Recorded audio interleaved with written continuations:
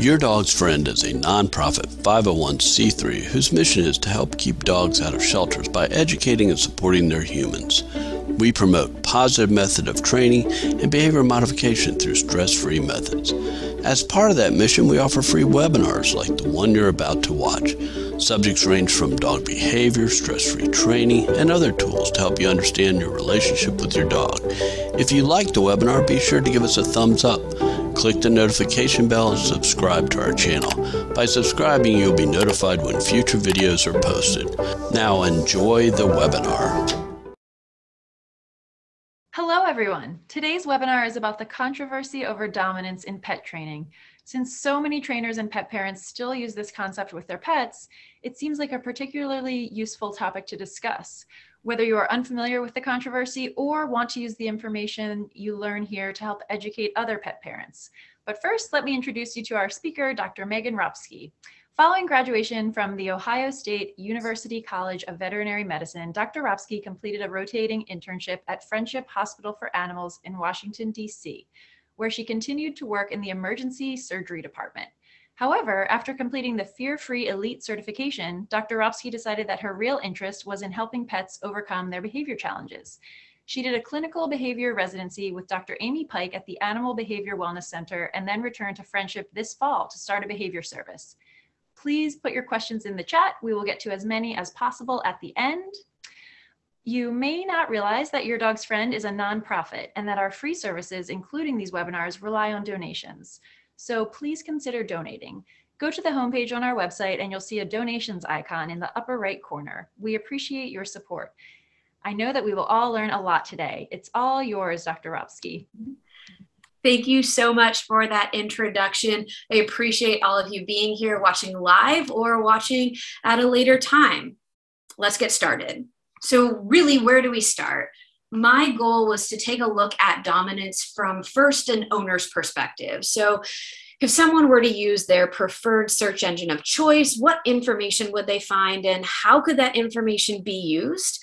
And then I wanted to compile information from a veterinarian who specializes in behaviors perspective, looking more at literature, adding in some more studies, and then melding that information together to provide some additional information on training, body language, and even the human-animal bond. When we think about where can we get started, think about a typical Saturday night. Dinner is finished, dishes are cleaned, and a family sits down to watch TV. The image you have on your screen is of a family of 4 sitting on a couch, and a handsome golden retriever is staring into the camera. It's not uncommon for us to see food commercials comparing dogs to wolves, commercials that make us think about what we should be feeding our dogs, how we are feeding them, but also fostering that connection between these two very distinct species. So the image you have on your screen is 3 pairs of dogs and wolves in similar situations. What might we take from these commercials? My dog is like a wolf. Wolves hunt and eat meat. If my dog is like a wolf, then they should eat meat too. And that might also bridge us to dogs behave like wolves. Well, that makes me think, well, if this looks like a wolf, so we've got an image of a wolf looking into our camera here. Well, this husky looking dog also looks like a wolf. This is an actual husky that looks kind of like a wolf. But then we get to a golden retriever, an American bulldog, and a Chinese crested. So the challenge that I find is, though we might have descended from wolves, these species of dogs and these breeds are very different, and they have different social structures. They have slightly different needs. Certainly the Chinese crested isn't going to be out in, say, 3 feet of snow hunting its own food. The other thing that I think of is there are lots of memes out and about. So the memes that we see most commonly, we can certainly see that the memes we have here, the 2 different ones that we have on the top side is a wolf walking through the snow, and it says, maybe I can find something to eat at this campfire. What's the worst that might happen? Then below it, it says 10,000 years later, what happens? We've got dogs with sunglasses with little blankets wrapped around them. And then we've got two adorable dachshunds with little snoods on their heads with little ears. So the thing that I think about a lot is dogs might have descended from wolves. We certainly know that. But the big question is, though they might have descended from wolves, we certainly have dogs that are very different than the wolves that we had 10,000 years ago. Next up, we think about taming versus domestication. So taming is not domestication. Taming refers to a learned behavior of an individual at one point in time that was not passed down from generation to generation. Domestication refers to a suite of heritable behaviors that are adapted to the human environment in a population of animals. So that means that is something that can be passed down from generation to generation. We, as humans, can select various traits that helps dogs to work better with us. And through that selection is how we get the modern dogs that we come to know today. When we think about dogs versus wolves, sure, can we get an idea of what behaviors to study in dogs from wolves? Yes, but dogs diverged from wolves about 15,000 years ago. That's a big time gap. There's a lot of differences between wolves and dogs that we know today. Dogs evolved as scavengers, and the least fearful of the group were the ones that were domesticated, that humans were able to bring into their community and mold in future generations to what they needed to be successful. Wolves evolved as hunters, and they were not domesticated. So dogs in the wild are typically small in unrelated groups, and they may be more likely to spend time alone. The differences we have in these social systems lead to differences in social behavior between these two different types of animals. I did want to provide us with a few wolf fun facts. So typically when we think of wolves, we are thinking of gray wolves that are native to North America. Some of the largest members of the dog family are wolves, and the family group is called a pack. It consists of about 6 to 10 individuals. There's a primary mating male and female. And then there are also those mating pairs offspring, most likely consisting of females. There may be some males within the group, but typically only the primary pair mates and the others help to raise litters and hunt for food. They're typically monogamous, so one pair is breeding, but about 25% of packs might have multiple breeding units. They can travel upwards of 12 miles a day, and this image here showing this wolf howling is to remind us that each howl is unique to that wolf, so they almost have their own individual signature. When we think about wolf behavior, wolves are territorial in that they are willing to fight invading groups or invading individuals to protect themselves and their resources. Wolves might show threatening body postures without overt escalation to aggression to diffuse a tense situation, to diminish the risk of confrontation. So the image we have here on the slide is two wolves. We're certainly seeing posturing from the one wolf that is snarling, and we're seeing a second wolf that says, "I am not a threat." We're seeing its lips kind of pulled back. We're seeing its tongue out. That second wolf is saying, "I'm not a threat. I don't want this to escalate." When we think about wolves that we might be sort of thinking of, wolves that we might know, we might be thinking of Yellowstone National Park. So the image we have here is of the Druid pack. We're seeing about 10-ish wolves in a snowy scene, and this is the actual Druid Peak pack. These are original wolves that were captured in Canada and introduced into Yellowstone National Park in the mid-1990s. This is the most well-known wolf pack purely because of their high visibility to guests of the park. It also became the largest pack at 37 wolves.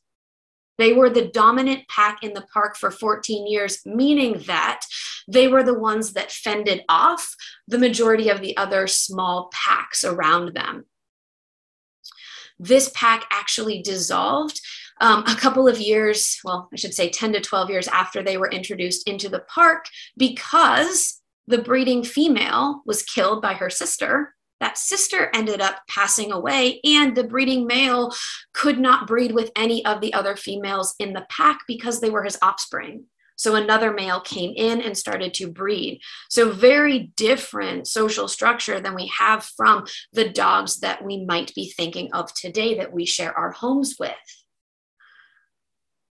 So where did this idea of dominance appear in the literature?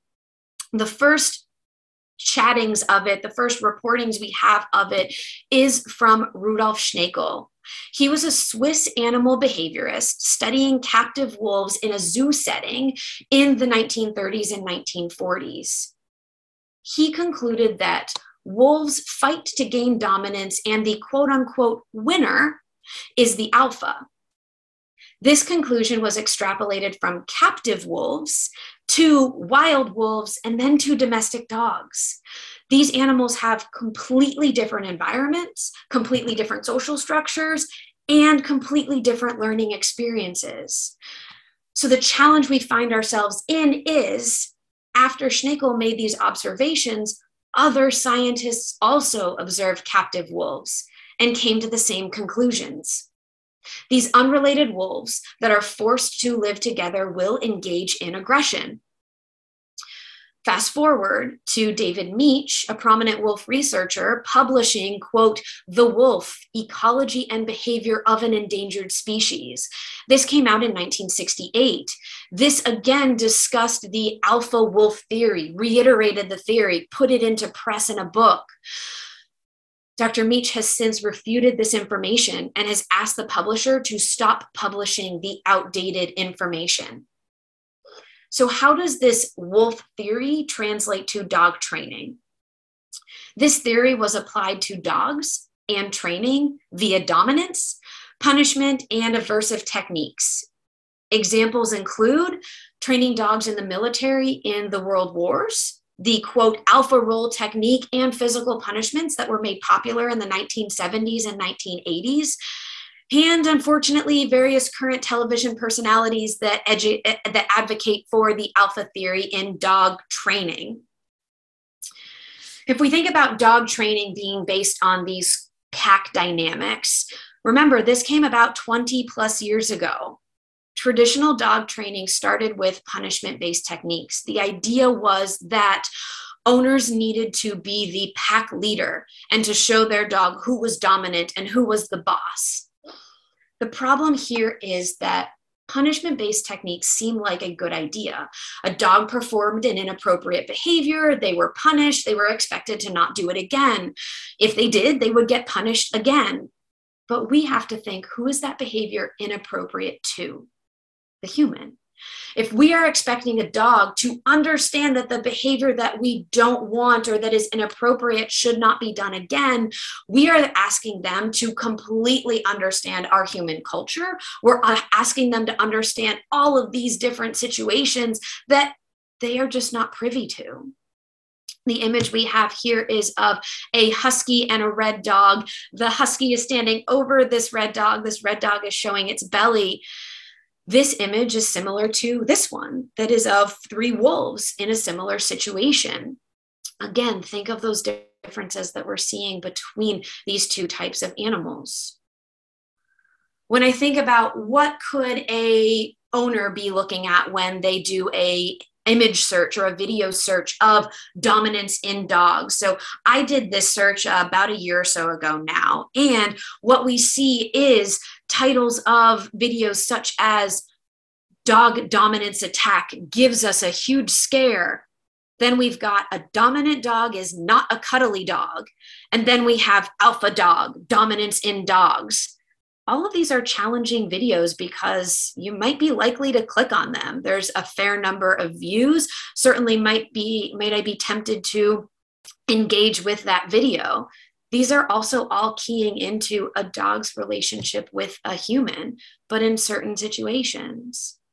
We also see differences as far as dog play and posturing to avoid conflict and dog play again. So even here, one might search this dominance in dogs topic, but what do we do with that information? If we go to a search of websites, again, this is a brief snippet of dominance in dogs. I used Google to search this. And the biggest takeaway that I would say is, yes, it gives you information, but is that information safe and appropriate for you and your dog?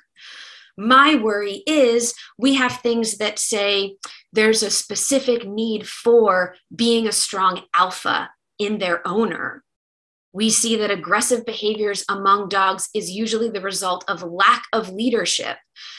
Well, those two sentences make me think, gosh, if my dog does things that I don't like, does that mean that I'm being a bad leader? Do I need to do something different to almost get their attention? Ugh, I don't know how that makes you guys feel, but I know that makes me feel a little bit uncomfortable. There are some good options when we look at this search. So the challenge is these good options, these options that might provide more scientific views, more views that don't use these potentially punishment-based techniques, are intermixed with those that do. So how do we know how to find those options? So we've already talked about this a little bit already, but we certainly see the reemergence of dominance theory. Traditional animal training, relying on dominance theory, the assumption is made that animals are misbehaving because they are trying to attain a higher rank in our household. Think about those pack dynamics. This leads owners and trainers to believe that force or coercion must be used to modify these behaviors. That's where we get this term, being the alpha. The challenge is it's teaching owners that the only way to live in harmony with their dog is to have control over them and be the boss. Ugh, this creates an adversarial relationship between the human and the dog. It's based on the thinking that the dog wants control of the home, the owner's life, and it causes damage to the human-animal bond and can lead to fear, anxiety, and aggression. The images we see on the next slide are examples of what this dominance-based theory in training is teaching folks to do. So the first image we'll look at is in the upper right. So to give you all a description, this image is of a man in a blue shirt who is actually physically sitting on a lab type dog. This man is holding this dog down by his head and neck, and this dog is physically unable to move. The image on the left is of a woman doing something similar to a terrier type dog, but she is holding this dog's head and neck to the floor. Both of these are examples of what was termed the alpha roll. The idea is I, as the human, roll this dog onto its back and hold it down until it submits. This is to show the dog who is the quote unquote alpha. I don't know about you, but that makes me a bit uncomfortable. The image on the lower right-hand side of the screen is of a single hand holding down a black and white small terrier type dog, and two fingers are pressed against that dog's throat and its tongue is out. That seems to be a bit of an uncomfortable situation for that dog. And if I were that dog, I would be a little bit afraid to interact with that human. The next image that we have is a still image taken from a television show. I'm not going to name the show here. You are easily able to find that on your own, but the image we have here is of a man scruffing two terrier type dogs, and he's actually holding them up off of the couch. So this is an example of scruffing, which is again another technique that is used to quote unquote show these dogs who is boss. The challenging situation that we get into is aggression leads to more aggression. Aggressive actions cause fear and aggression in our dogs. When we act with aggression, we are showing our dog that the only way to protect itself is to escalate the situation. using teeth or claws to get away or to stop that interaction with us. Aggressive displays lead to the fight or flight response. So in those previous examples, if we are pinning a dog down or scruffing them, they cannot flee. Their only option is to effectively fight. When we act with aggression, we are only teaching our dogs that we are dangerous creatures to be avoided or fought off. All behavior serves a function. We might think that a behavior is inappropriate, but do the dogs living with us understand that? Likely not, especially if they don't have previous learning experiences to do so. The good news is we have alternative options. We can focus on being in a caring and productive relationship, one that is consistent and predictable for any animal or being in our household. Guidance and motivation on our part helps them to understand what we expect in various situations. It also allows us to reach for positive reinforcement to let our dogs know what we like when they're doing or what we would like to see more of. That behavior is exactly what we should do in that situation. I'd love to see more of that. That's a completely different relationship than what we had thought of previously. What's great for us is we have a fair number of resources on our side to provide us with that information. The American Veterinary Society of Animal Behavior actually has a position statement on the use of dominance theory in behavior modification of animals. It's available as a PDF online, and it says that dominance theory should not be used, to put it bluntly. The Association of Professional Dog Trainers also has a position statement on dominance. They talk a bit about where this theory comes from, what we've already covered a bit on pack dynamics and wolves, and they actually quote David Meach saying that in 2008, he said we should, quote, end the outmoded view of the wolf pack as an aggressive assortment of wolves consistently competing with each other to take over the pack. So this is a wolf researcher who is saying that what we learned from captive wolves is incorrect when we look at actual family pack dynamics. While dogs are similar to wolves, they differ in many ways. They also state that dominance is a descriptive term of a relationship between individuals. Therefore, a dog on its own cannot be described as dominant. When we think of dominance in a relationship, this is where we are deciding who has access to the first pick of available resources. So think about food, bedding, or toys. This image that we have here is of a canid type animal. It says it's a wolf. It could be a coyote, hard to say, but it has a food resource. It has a piece of meat that it is eating. These relationships might not be the same for every situation. Most often, this is resolved without conflict. So it's resolved in a peaceable fashion. So why might some of these interactions result in aggression? Aggression is a behavior in which an animal, human, dog, insert your animal here, feels as though its resources are threatened. It uses aggression to increase distance, and it will escalate in the interaction if its subtle signs are not heard. Any being is capable of aggression, even you, even me. So let's think about a couple of situations. So these two images I have next are examples, but interesting to think of. This first one shows a seagull poking its head into the screen, and it says, when you hear a coworker say there are donuts in the break room, I don't know about you, but I'm running to that break room. This next one shows us a very similar idea. There are donuts in the break room, and it's a little hamster or gerbil running towards the break room. Now, I certainly wouldn't bump anyone meaning to on the way to the break room, but if I hadn't had breakfast that morning, you bet I am running to that break room as fast as I possibly can. Not necessarily a situation where I would show aggression, but think of a similar situation where, say, if a human being was starving and there were donuts in the break room, they might be a little bit more pressed to get to that break room than I am on a daily basis. think about any being being capable of showing aggression. Our understanding of dominance theory and the behavior of domestic animals has led to updated views. When we think about it, are most of us trying to gain or assert dominance? Oh, most of us aren't. We are trying to modify our dog, our pet's behavior. What could that be? Barking over exuberant greetings, jumping, nipping, poor recall. These behaviors likely continue because they are inadvertently rewarded or because alternative behaviors have not been trained. We aren't looking for dominance. We are looking to be able to influence our pet's behaviors more willingly.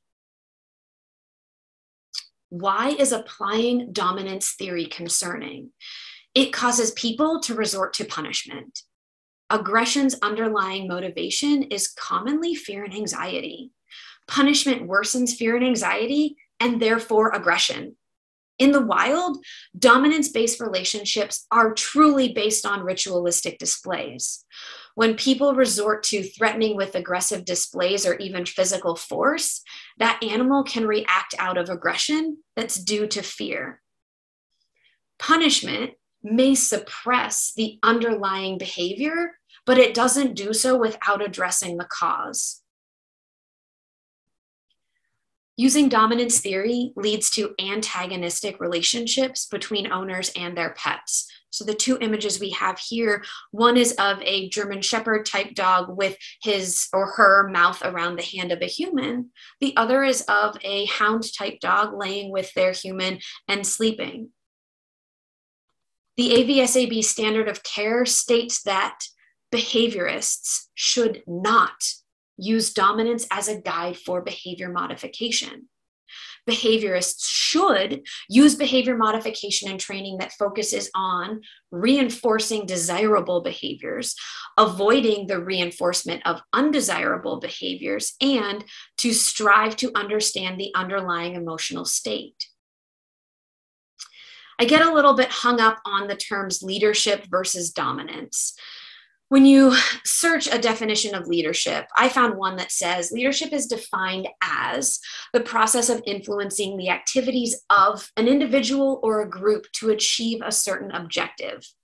In that definition, it says nothing about force, submission, aggression, coercion, anything like that.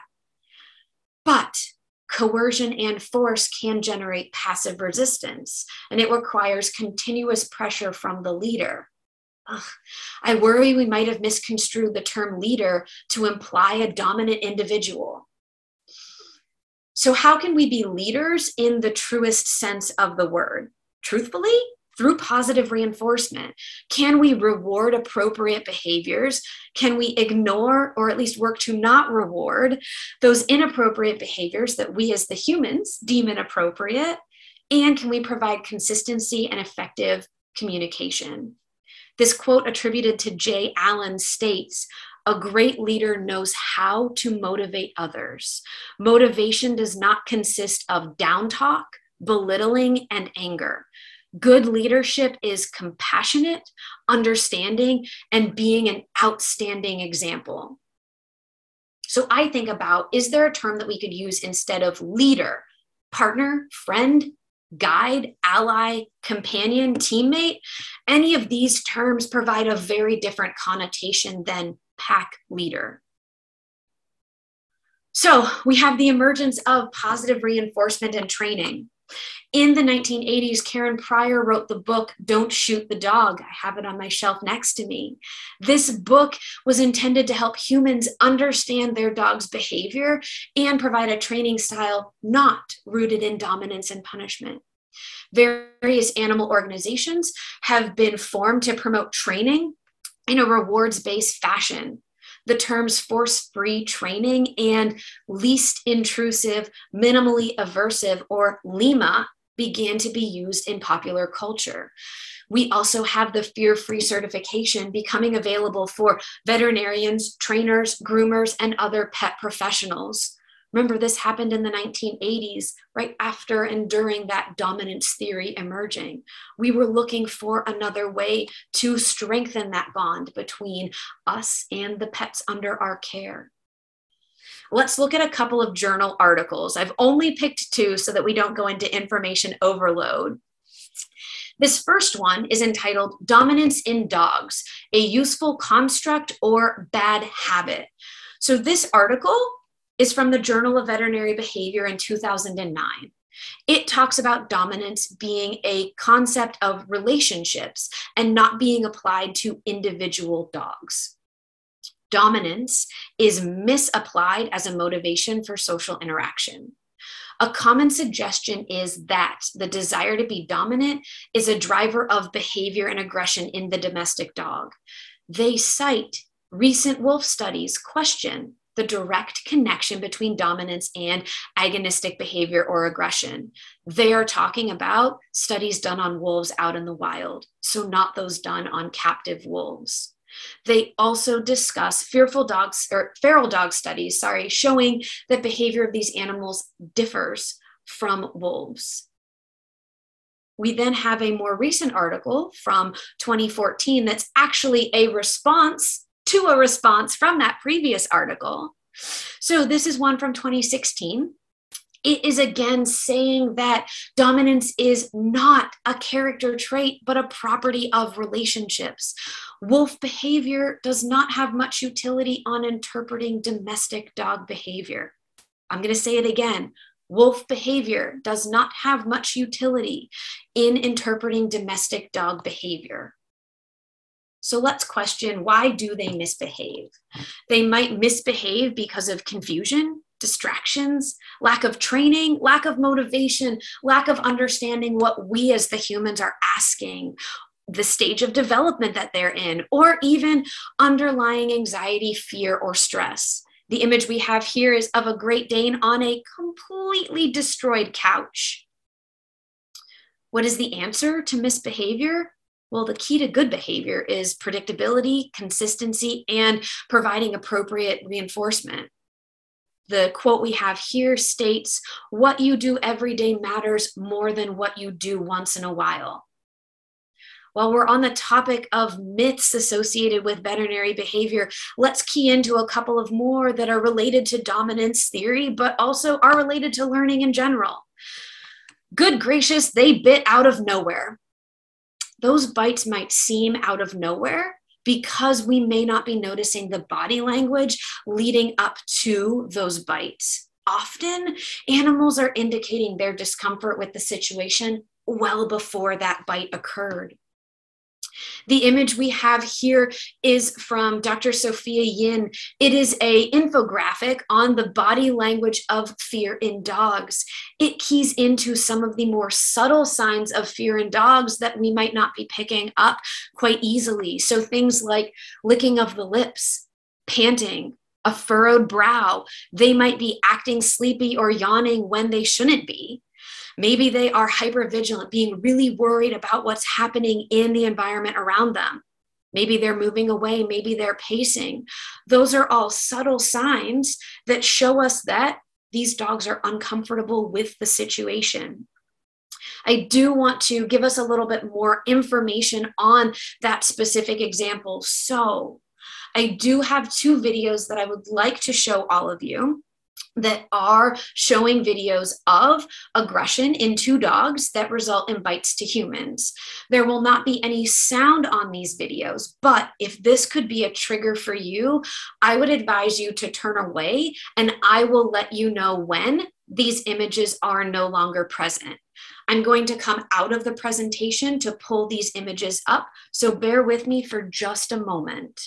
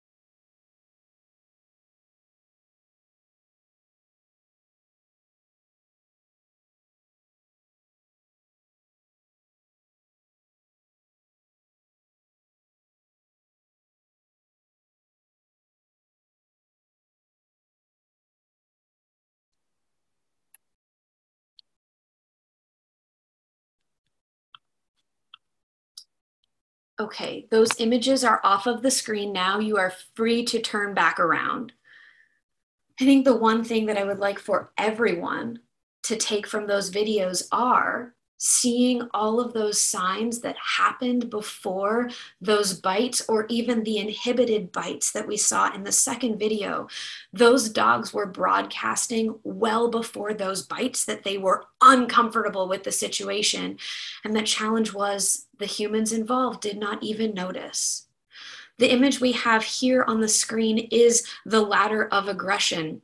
So it is showing us that there are very many signs before we get to a growl, snap, or a bite that dogs may show us that we as the humans in charge of their care should be mindful of.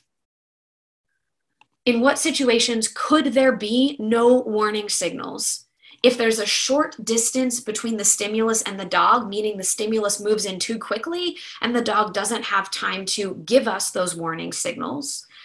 If the stimulus is very intense and the dog perceives the need for a bigger, larger reaction to ward off that threat. We also have to be mindful that dogs move faster than we do. So if we are slow to pick up on their uncomfortability, we might miss those warning signs. The other challenge is keying back to dominance theory. Dogs that have received punishment for previous warning signs very much so learn that the turn of a head, the squinting of the eyes, the blinking of the eyes, maybe I'm licking my lips, are all not okay. A great example is if a dog is punished for a growl, they will easily learn that a growl is not acceptable and they shouldn't do it in the future. But the challenge is that leads to an escalation in aggression. So you lose the subtle signs that I'm uncomfortable and I resort to a snap and a bite quickly. Another myth that I hear often is my dog can't learn that. Folks will describe their dogs as my dog is dumb, stubborn, not listening, being difficult. Dogs that appear to have difficulty are likely either too stressed or too anxious to learn. They don't understand what's being asked of them, or we as the humans are moving too quickly. We're asking them for a high school level behavior when maybe they're only in pre-K. We're certainly not asking our kindergartners to do calculus, and we shouldn't ask that of our dogs either. Key thing that I like to think of is our dogs aren't giving us a hard time, they're having a hard time. And having that mindset helps us to be better teachers for them. Remember that animals are learning with every interaction and situation that they are put in. Associations are based on the learner. It really depends on what that dog is learning in that situation. If our goal is to increase a behavior, well, then reward it. If our goal is to decrease a behavior, well, ignore that behavior and reinforce a different one.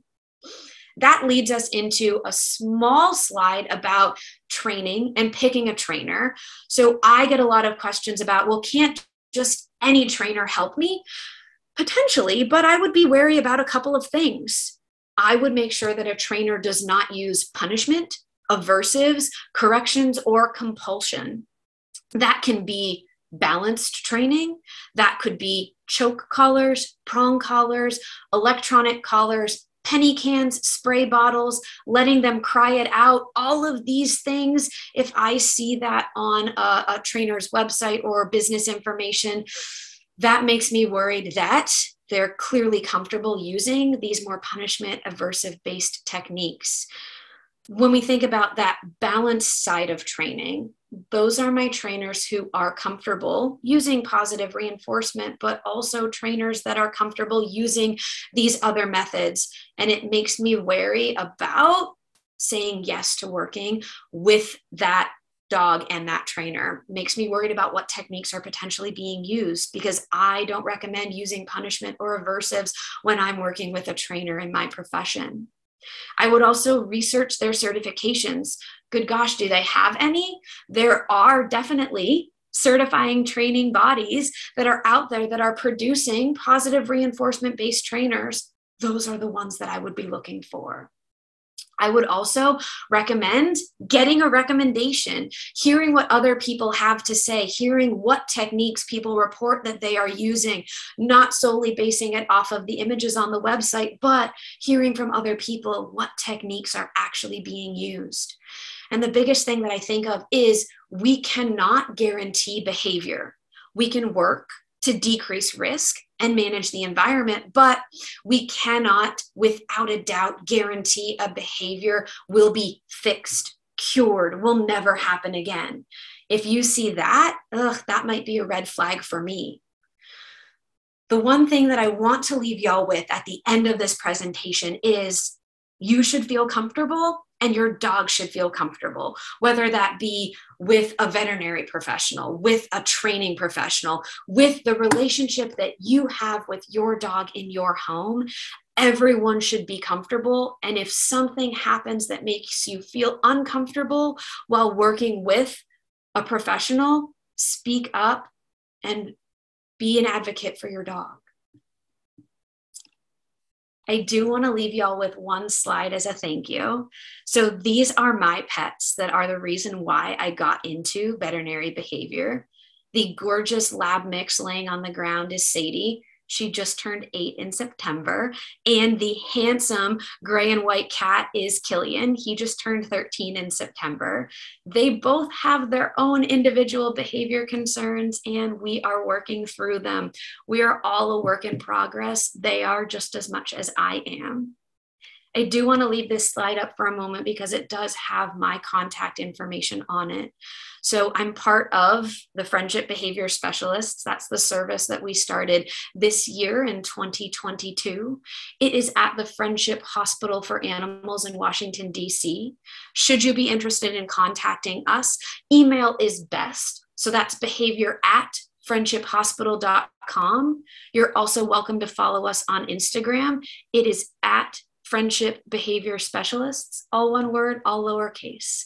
That's the best way to get a hold of us. And I would say I'm happy to take questions as y'all have them, and I'll end the show so we can be a little bit more interactive. Thank you so much, Dr. Ropski. It looks like we have some good questions. Awesome. The first one, my dog's Embark DNA report said her, quote, wolfiness score was 1.7%. What does this mean? Honestly, that is a great question, and I've never been asked it before.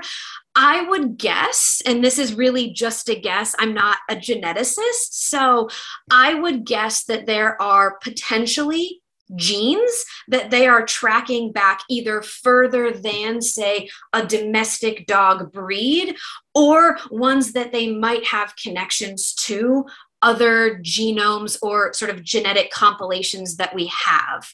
Honestly, I would say that's a great question for the Embark folks to say, hey, where did y'all get this information from? Just because, not being a geneticist myself, that's really my best guess. I hope that's helpful.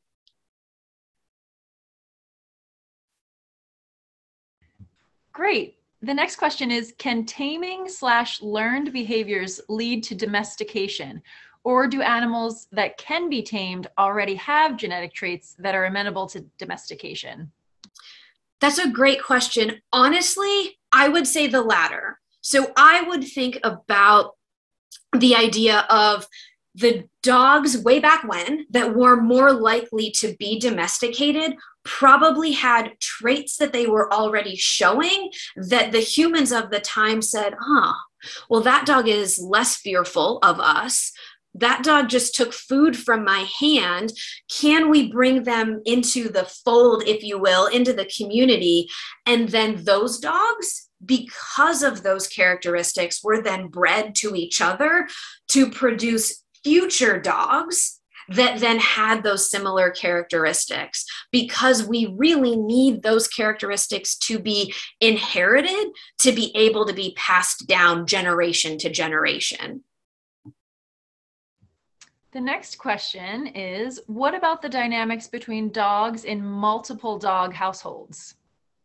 Honestly, that is a great question. And that's where I would think about that relationship. So, could there be some vying for resources there? Definitely, I can see that for sure. Very different than the human dog relationship. But I would also think about those relationships in a multi-dog household. You probably don't have a dog that is truly dominant in every single situation. There's probably situations where one dog seems to care a bit more about this resource, say the food bowl, the bed, the couch, and another dog might care more about human attention, who gets snuggled first before, anybody else. So I can see situations where can those relationships of vying for greater access to resources come out? Yes, but it's in that one specific relationship. Going back to the Embark question, thank you. Someone put in the chat a quote, I'm thinking from the Embark website. So it looks like there's more info to be found with Embark, as Dr. Ropski suggested. Fair. Someone has asked, were you saying that wolves don't, I'm sorry, hold on one second. That's why mine are outside the door and my husband is watching them. So I totally get it. Sorry, it was UPS delivery time. Of course it was. Of course it was. Good gracious. Someone had a question about the wolf pack, the druid pack, and how they broke up. And they're asking about dogs sharing traits associated with that pack. I think they're looking for more explanation about what happened with that pack when they broke up. Yeah, so really at least what the researchers have shown, most of these wolves actually had radio collars on, so we're able to basically track where they are going. And in Yellowstone, there are a fair number of researchers that quite literally watch these wolves as much as they possibly can to see what they were doing. So at least with this specific pack, what they're reporting was there was an initial pair of a breeding male and female. This female died. I think she was killed, if I remember correctly, and her sister became the breeding female because at least this male and this sister were not related. The challenge was she then died off. He was left, but everyone else in his pack was directly related to him. So at least in that, who can I breed with? Who can I not breed with? I certainly don't want to breed with someone that is directly my offspring. So he basically left the pack to let somebody else come in to be able to breed because he wasn't able to produce any more offspring without some pretty substantial inbreeding. I hope that gives you a little bit more detail. It's certainly interesting dynamics that we see. Yeah, that's great. Yeah. The next question, how do you teach the dog to leave something alone without a no, other than calling them away if you cannot always be with them to call them away? How do they learn to leave something alone? Honestly, that's a great question. And I think it's one where my brain thinks of how do I set that dog up for success in the environment? So that would be a form of environmental modification. I would think of the classic example that I get questions about all of the time are, say, my poor little counter surfers. So the idea that at one point, something delicious was on the counter. My dog pops up onto the counter and says, I'll take that off of the counter. It's happened in my household. I totally get it. What I would say is in that situation, do I do a bit of a better job to make sure there's nothing on the counter that could be scavenged? Do I also do potentially a better job of saying, okay, my dog doesn't go into the kitchen when I am not present. So I'm eliminating that opportunity to scavenge off of the counter when I'm not there. And when I am present, say I'm cooking in the kitchen, I'm mindful of what's happening on the counters around me.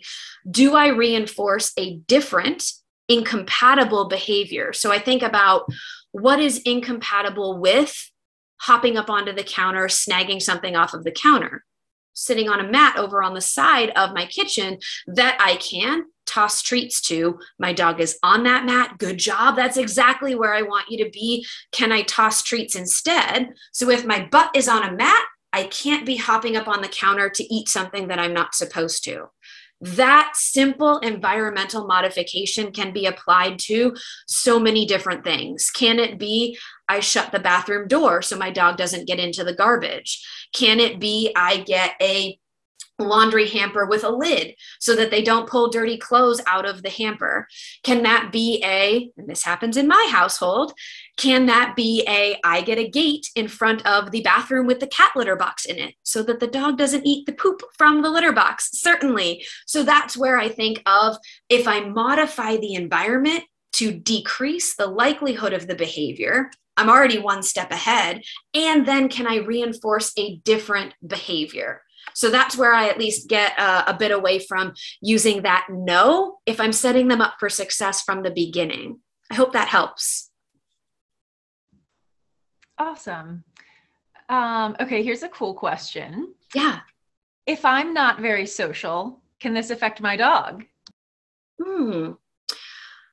You know, that is a great question. And there's a part of me that almost wonders if we truly do have the answer to that question right now with the current science that we have. I can't necessarily think of a journal article that speaks to that specifically. I can think of situations where, say, can a dog pick up on our emotions in a certain situation? I would say it's likely possible. I guess I would be hard pressed to say if I know for sure decrease in, say, human sociability leads to a decrease in dog sociability, if that makes sense. I think I would say I just don't know if we have enough data to answer that question just yet. Someone has asked, I had a foster dog who was fear aggressive. What are some good ways to help dogs like that trust people again? That is a great question. And I will say it's a pretty common diagnosis that I use in my behavior practice. So not uncommon to see that fear cause that aggression. Think about what aggression is. It's a distance increasing behavior. I want that trigger, that stimulus to get as far away from me as possible so that I can be comfortable.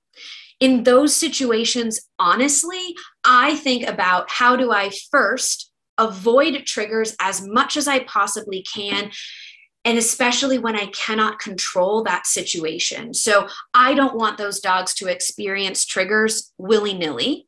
And I also don't want them to experience triggers or stimulus with such an intensity that that fear-based aggression comes out, that dog feels the need to react. So what could that look like? Could that look like having a controlled situation? You've set up the environment for success. You know what that trigger is. And you have, say, it's a person. You have that person at a far enough distance that your dog does not react. And then can you use positive reinforcement? So can I bring out a cookie when that reaction is not happening? Here's that cookie. The biggest thing that I find with my dogs that are fearful is that trigger needs to be far enough away for them to be interested in that food item of choice. So sometimes that can be challenging to figure out what that distance is to then create that positive association between that trigger, that stimulus, and that food reinforcer. That's honestly the biggest thing that I can think of as far as general information to help those more fearful dogs be successful. I will also think of it is a pretty slow process. So this is not oh, great, we did one training session and my dog's going to be able to go to a winery or a brewery or an outside patio dinner tomorrow. It's definitely going to be a slow and steady wins the race type of a process. But my big ticket item is decreasing exposure unless we are doing it in a controlled setting where that dog and you can be successful, and keeping those stimulus, that trigger, as far away as needed to keep that dog under the threshold of having a reaction before moving it closer or making it more intense. And that's honestly in a situation where I would grab a positive reinforcement trainer to help me be more successful so that you're not going it alone. That's a really great option for a trainer to help. Great. I also just put a link in the chat. Dr. Ropski actually did another awesome webinar for us called When Your Dog is Reactive to People. That might have some tips there as well, but feel free to reach out to us for help getting something set up with a private trainer or seeing Dr. Ropski for a consult as well. Exactly. Okay, here's an interesting question. Crating theory is somewhat based on, I'm sorry, it just jumped down, wolf dens. Is that correct? Do changes in our understanding of wolves affect behaviorists' attitudes about crating?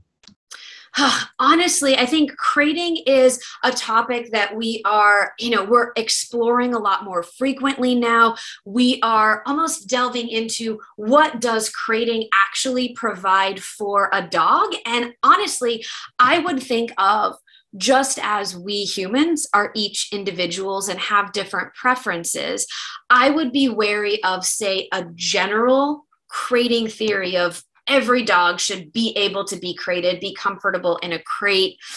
The ones that I think of in particular, say, are separation anxiety dogs, my own in particular. There are a fair number that are uncomfortable with crating. So even though, say, crating being tied to a wolf den, a comfortable space, this is some place that you should feel the safest in the world, there are some dogs that crating is just not a safe space for them. So I would say, I think as we are starting to learn a bit more, though we might have made the association initially, might there be differences that we are seeing in comfortability with crating? These dogs are living in a home. They're very different than a wolf environment. I think there are things that we are starting to know and learn more. And I would also think of each dog as an individual, and can I apply every theory to every single dog? Sometimes that's hard to do. Great. Okay, here's a general question that I have a feeling we might point you towards some other webinars that dive deeper into anxiety. But this question is, what causes anxiety in dogs? How would I know that my dog has anxiety? Oh, good gracious. And yeah, I was going to say, Nicole, I bet you all have a ton of resources, either within your dog's friend or branching out into other spaces for that. So when I think about in general, what causes anxiety, the things that I think of are genetics. So are my genetics predisposing me to be anxious? Do I also think of environment? So we already talked a bit about that with the dog getting up on the counter question. Are there certain environments that could potentially predispose a dog to being anxious, be more anxious in certain situations? Definitely. I also think about previous learning experiences. So whether that is during their early socialization period, that critical window that we think from at least leading up to about 12 to 14, 16 weeks, anything that we either experience there or don't experience, but experience in a potentially positive or negative light, can certainly lead to having those potentially anxious feelings in the future. So those are at least the big things that I think of what might lead to anxiety. Certainly we can think of things like a traumatic experience. Say, God forbid, your dog is in a car when you get in a car accident. Might they be a bit more afraid of cars in the future? It's possible. So I think of that. I also think of what previous training techniques were used. Can we certainly see that dogs that have had either punishment or aversive based techniques been used in the past can be a bit more anxious, a bit more fearful? I certainly see it in my practice.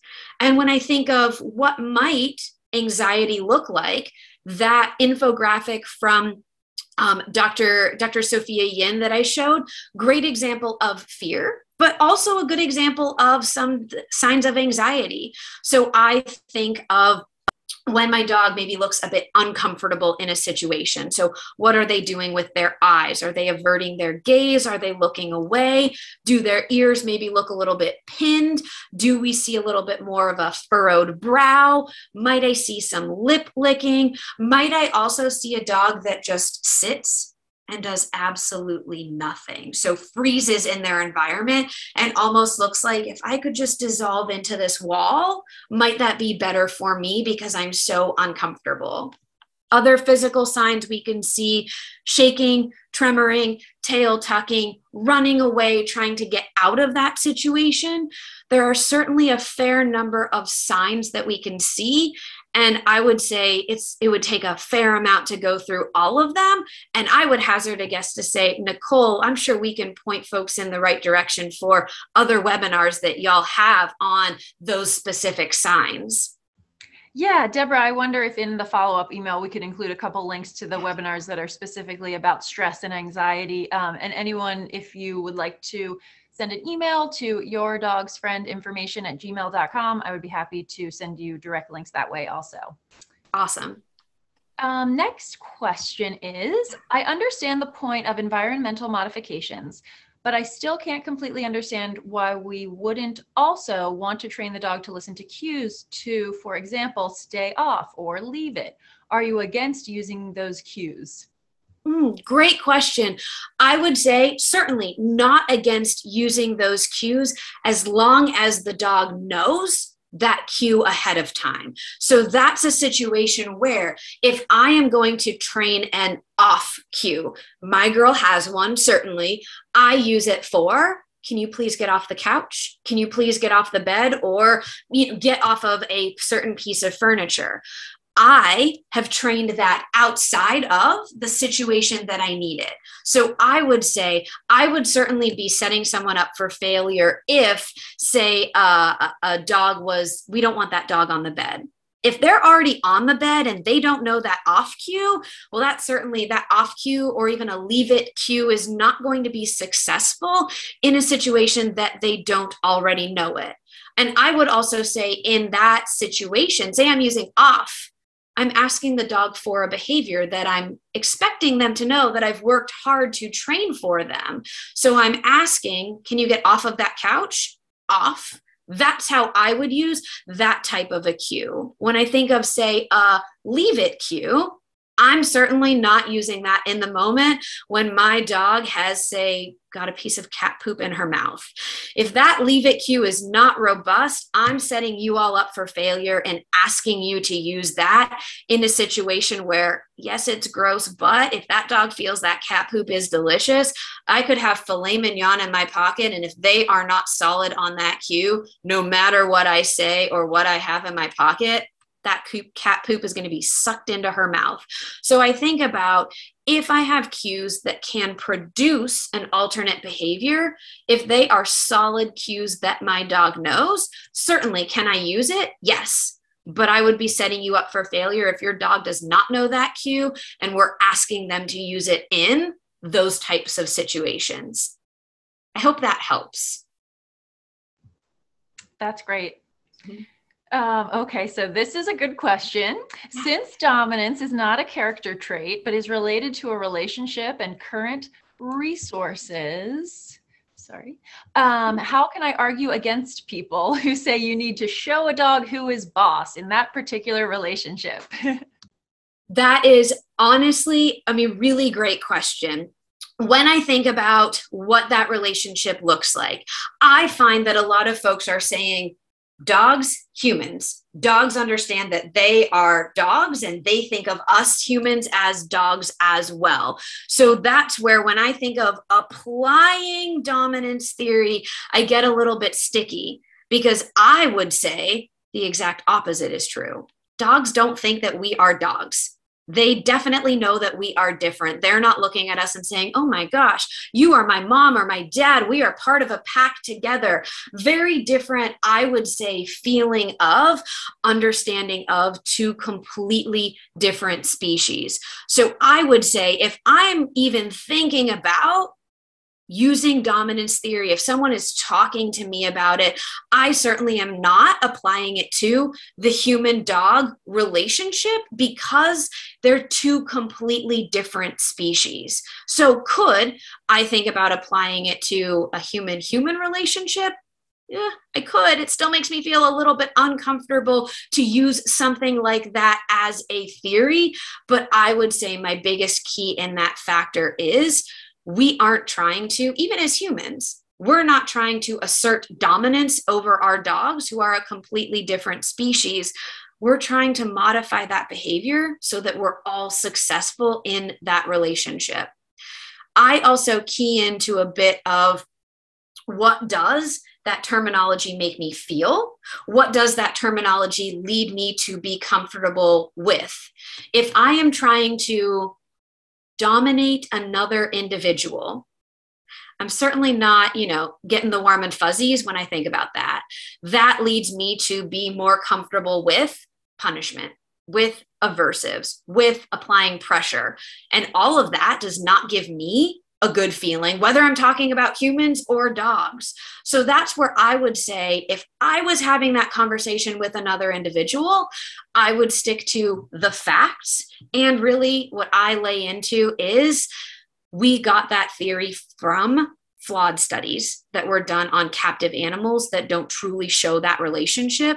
And I certainly don't want to base anything I do on flawed science if I can help it. That's great.